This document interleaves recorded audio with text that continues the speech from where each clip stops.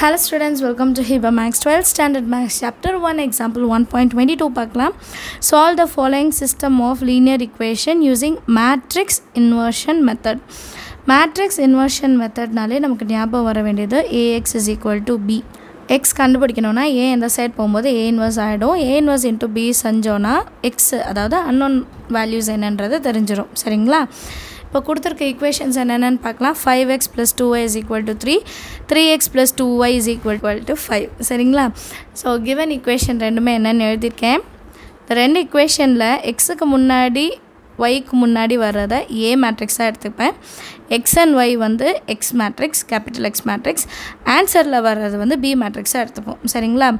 So என்ன format? ax is equal to b where a is equal to 5 2 3 2ன்னு எடுத்துக்கணும். சரியா? 5 2 3 2 capital x is equal to xy. இங்கே நமக்கு என்ன வேரியபிள் இருக்கோ அதை எடுக்கணும். b is equal to அப்புறமா வர்றது 3. ஸோ நெக்ஸ்ட் ஸ்டெப் என்ன பண்ணணும்? x is equal to a inverse into b. So a inverse கண்டுபிடிக்கணும் இல்லையா? இப்போ a inverse கண்டுபிடிக்கணும்னா மாடுலஸ் ஆஃப் a வந்து நாட் ஈக்குவல் டு 0வாக இருக்கணும். அப்போ தான் a inverse வந்து எக்ஸிஸ்ட் அப்படின்னு எழுத முடியும். So modulus of a is equal to 5 2 3 2. 5 2s are 10 minus 3 2s are 6 which is equal to 4. So that is not equal to 0. அப்போது a inverse is exist அப்படின்னு எழுதலாம். EXISTS. a inverse exist அது என்னென்னு கண்டுபிடிக்கணும் இல்லையா? a inverse ஓட formula என்னென்னா a inverse is equal to 1 by modulus of a into adjoint of a. Modulus of a கண்டுபிடிச்சாச்சு. இப்போ adjoint of a டேரெக்டாகவே எழுதலாம். 1 by modulus of a வந்து 4. adjoint of a எப்படி டேரெக்டாக எழுதுறது? டயக்னல் இன்டர்சேஞ்ச் பண்ணணும். அடுத்த டயக்னலோட சிம்பிள்ஸை மட்டும் மாற்றணும். சரியா? இப்போ இதுதான் a inverseோட வேல்யூ. இப்போ x is equal to a inverse b. அப்போ a inverseக்கு பதிலாக வேல்யூ எழுதிக்கலாம். 2 minus 2 minus 3 5. b வேல்யூ என்னதுன்னா 3 5.